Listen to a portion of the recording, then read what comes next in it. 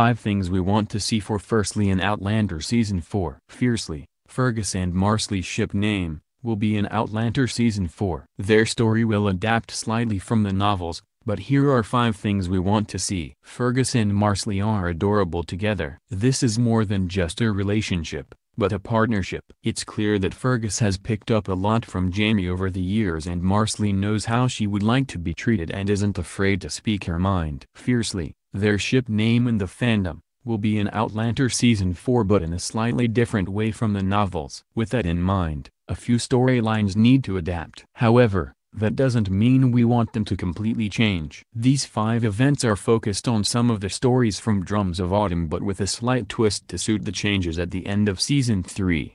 1. Bonding time with Claire and Jamie. Fergus is officially part of the Fraser family. Jamie made it clear that this young boy is his son, biological or not. That makes Marsley now part of the Fraser family through marriage. It's time for some bonding to happen between the parents and children. It's not going to be easy for Marsley, since Claire is sort of the other woman. After all, Marsley views Jamie and Larry as happy until Claire came along. Whether she knows the full truth or not is unknown. During the voyage to Jamaica, Marsley gained a little respect for Claire. She also sees that Fergus loves Claire as a mother and looks up to both Jamie and Claire. Bonding time between the 4 is needed. 2. Bonding time together. This relationship was thrust upon us. In the novels, they've had more time to adapt. Their stories have been told and we can see their relationship blossom a little. This isn't quite the case for the series. Outlander Season 4 needs to show more time of the two together. We need to see them bond and form that special connection that they have. This will give future storylines more impact. 3. Get their own place. For a time, the Frasers will all live together. However,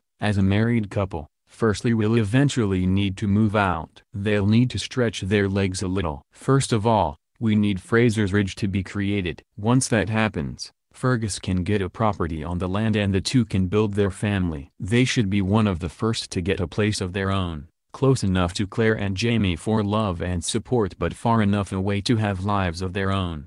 This storyline is going to be important for the future. After all, they're the ones that seek life away from the Frasers. Voyager and Drums of Autumn made it so they learned to be away from the Frasers, and from each other for a time. They'll need to learn that in Outlander Season 4. 4. Their first child. As much as Marsley says she doesn't want to start a family yet, we know it's coming. The whole reason the two remain behind in Voyager is because of Marsley's pregnancy. It's not until towards the end of Drums of Autumn that Marsley returns with a baby in tow. Marsley may not be pregnant yet, well, at least knowingly, but it's bound to happen soon. By the end of the season, the couple should have a bouncing baby boy. Or is this something that's going to change slightly in the series? I certainly hope not. 5. Not to be forgotten. One thing I hope doesn't happen is that they're forgotten about, brought in when 1 or 2 extra characters are needed. They may not be the main characters, but they are important. Fergus shows how Jamie and Claire can love children who aren't their own, while Marsley shows how you can look similar to your mother but not actually be anything like her.